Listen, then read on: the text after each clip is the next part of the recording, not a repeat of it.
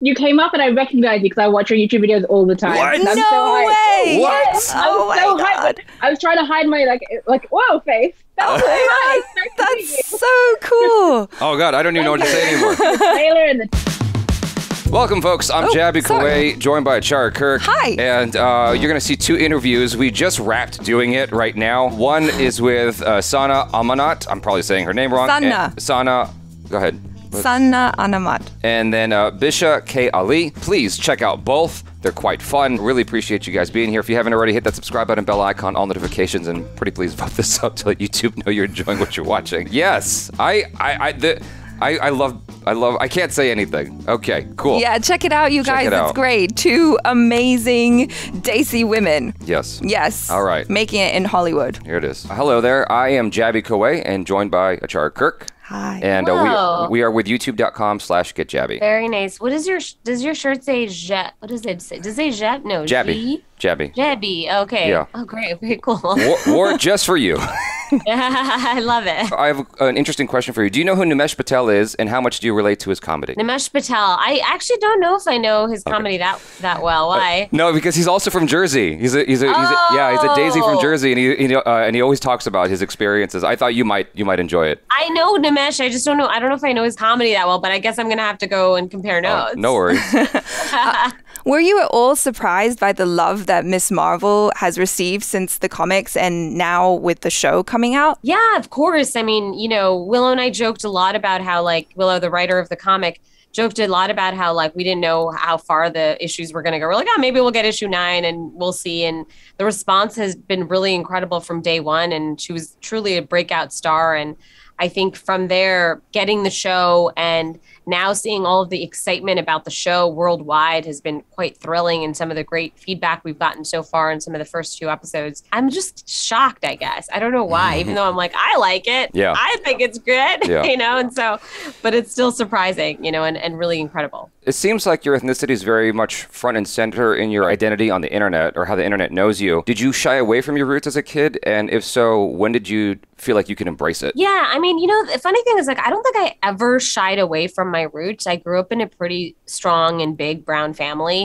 in New Jersey, and my parents started a mosque, and so I was going to the mosque every Sunday, and I was a part of the youth group there, and so it was something, I was actually quite proud of. I started a youth group actually in high school to connect different Muslims in the New Jersey area. That's dope. And I loved it. I think that it was something that I knew I appreciated, but at the same time, I felt like it wasn't accepted. Gotcha. And so that created a lot of stress and uncertainty within myself, and a lot of lack of confidence, because I felt like, oh, is this okay? Is it not okay? Can I be loud and proud in who I am? Right. And I think over time in my search for my identity, I realized, actually, like, I went to college. I started a bhangra team, a dance team, a South Asian dance team in college. So, I mean, certainly I found my people, I found my space, and realized I could take up space, actually. And that is something that was, I think, really the source of Kamala, and that story was telling a story about someone not rejecting her identity, but really trying to understand it and her place within all these different aspects of her identity. Gotcha. And finding a way to ultimately celebrate, like, what she wants to create from that. Gotcha. Yeah, I think that really comes across very strongly. What aspects of Pakistani culture did you feel were most important to incorporate into the comics and the show? Well, I mean, I think it's just the little things, like the way that, Kamala, whether it's like her disconnect with her parents and them not understanding this, like, love for, Marvel and love for these Avengers superheroes, which felt like the way my mother was with me. And she didn't understand the fact that, like, what's Saved by the Bell? You're crazy. Like, what are these dumb, stupid American shows? Like, it's the same kind of thing of, like, not understanding this Americanness, as, our parents probably would say. That was incredibly important. The clothes, the food, the music, the textures, the color, all of that was important. And little phrases within, especially the show, just kind of doing code switching was important to us, so that we can show that this is what families sound like. Sometimes they'll say some Urdu words and sometimes not. And I think that feels very real. Yeah. So taking out the supernatural elements, how much of an autobiography for you is Miss Marvel? You know, an autobiography of Willow, and then of course, you know, Bisha, our head writer, and I think everyone has kind of brought themselves into it. But I think the core, the beginning of the character really started with things that I had been going through as a young person and trying to understand that, and that's really what we injected, and that's how we actually found the story of what worked for Kamala Khan and the overall art, the overall story of how she kind of tries to be like people that don't look like her, and her realizing that she kind of needs to look to herself and her family. Gotcha. Yeah. So Shah Rukh Khan has been confirmed in the MCU now. And I heard that you said that you would do a reshoot for the series if he decided that he wanted to be a part of it. Now, are there any other Bollywood or Pakistani actors that you would be like, yes, we will definitely reshoot the series for you if you want to come on board? Oh my God. This is hard. I don't know. So many. Like Amir Khan, right. Madhuri Dixit, love her. Wow. Yeah. Classic. Ashwarya Rai, love him. Okay. Amitabh Bachchan. There's so many, you know, Abhishek Bachchan's great too. Yeah. We'll just have all the Bachchans. Yeah, I just love, there's just all the Khans. All the Bachchans. Yeah, that would be awesome. But guess what? We have Farhan Akhtar, and he's amazing, and Fawad Khan, and Mavish Hayat, and Zameen Ahmed, and just great, actors from South Asia. Looking at your background, I noticed that like identity rejection was something that you were sort of dealing with before Marvel stuff, and in terms of like trying to help out combating that. And so this is sort of a crystal ball question, but I feel like you might have an interesting answer.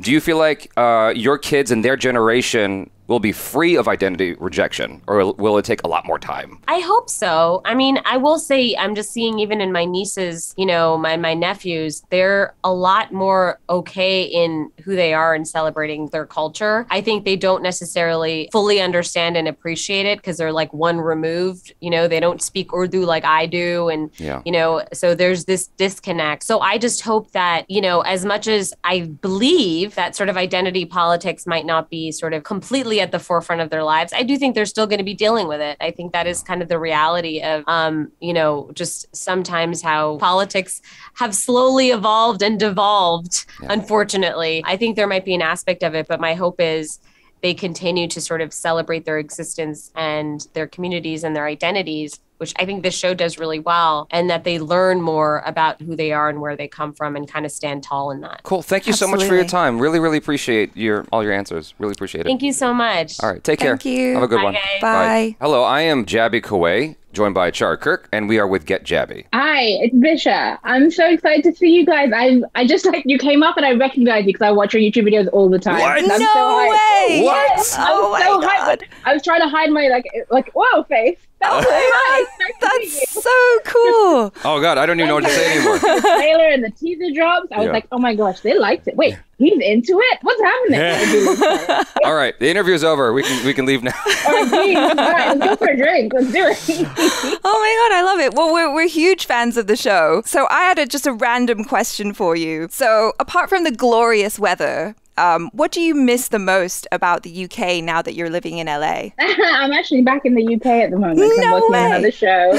I am, yes. I'm working on another show. 2 days off to do this press junket. But what do I miss about the UK when I was away was I love Jaffa cakes and I really love bourbon biscuits. I don't know. I've got a real biscuit physique. Those are the two things I really, really miss. And I really miss pubs. Just miss being in a pub, you know? Yeah. All right. So we're gonna fire off a bunch of questions as fast as we can, just because they're gonna do cut it. off the time really soon. So I know, sorry. And I'm a talker. Go. Okay, who are your favorite DC comics, and are you going to champion any of them to appear in Marvel? Oh, yeah. Well, I mean, I love Kamal, but he's already in the MCU. Oh, Nish Kumar is a very close friend of mine. He's a British stand-up. Okay. He's a legend. I think he would love to be in the MCU. And I have I have a really clear character in mind for him if we could get it done. He would be brilliant. Hassan Minaj would be great in the MCU, just as a cool vibey guy who's always out there giving good advice, I think. Those are my top three. Oh, so I really enjoyed the Illuminatis in the show, the Illuminantes, sorry. And I was just like, yes, Auntie Power is real. What other DC superpowers do people need to know about? Oh my gosh, just the food. Our food just bangs. Our food is so good. That for sure, the food. I don't know if it's a superpower, just like a baseline default of like, eat good and love your body and love yourself. That's the vibe with the food. The Illuminati. Can we just shout out Saber Piazzolla, who was one of the writers in the writers' room, who then went on to work on Moon Knight, Illuminati to the Saber Piazzolla original, that phrase.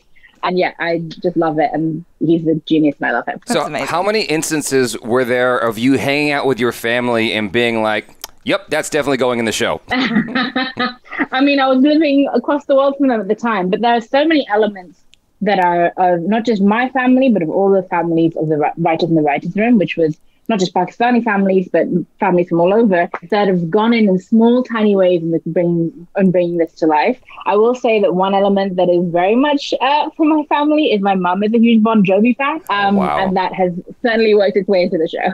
That's awesome. So what aspects of Pakistani and South Asian culture did you feel were most important to include in the show? It's an interesting question because I think it's born of what's in the comics. There's a lot of love and respect for the comics from every creator involved in the show, and there's so much of it is just in there. Yeah. And the key to it is that it's part of the fabric of the comics, and in the same way with the show, everything that you're seeing in Pakistani, or whether it's Pakistani culture or South Asian or Muslim culture, is just part of the fabric of her day-to-day life. She's an American girl living her life, and that happens to be part of it. And that was a really important approach to how we curated what to show or not show throughout the entirety of the season. If you can recall the headspace you were in, what was it like being entrusted with an episode of Loki, and how does it compare to doing Miss Marvel? Loki was like a really free, chill vibe for me because I wasn't the head writer, so there's a lot less pressure. Oh wow! So I could leave the stressing to Waldron on that one. I think the gift of writing on Loki, and my episode in particular, is always in the writers, and we kind of always broke it as like a standalone adventure almost that they go on that has like obviously connectivity to everything else in this big moment. I think actually the end of my episode actually ended up in the edit at the top of the next episode, and that everything in my episode would have been all on Lamentis. And the gift of that, I love talking about this by the way, the gift of Lamentis for me is they're very much like, just go ahead and make it up, like do what you want. And I was like, for real? And they were like, yes, go do what you want. So the world building on Lamentis was Bisha in her bedroom crying that she can't believe she gets to do this,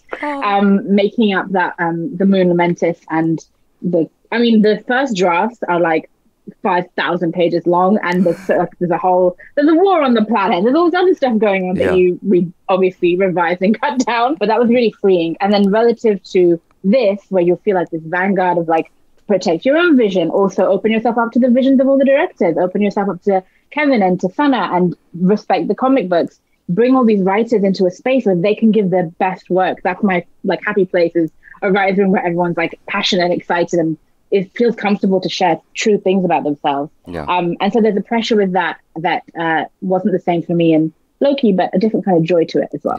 Bisha, you are so dope. I would love to hang out with you someday. Like, I just would love to just chat with you all day long, but we have to wrap up our interview now. Thank you so much, and you were so awesome. It's been a pleasure. And looking forward to talking to you again soon.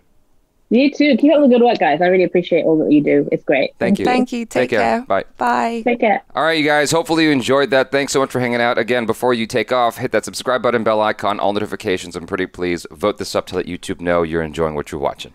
Peace out.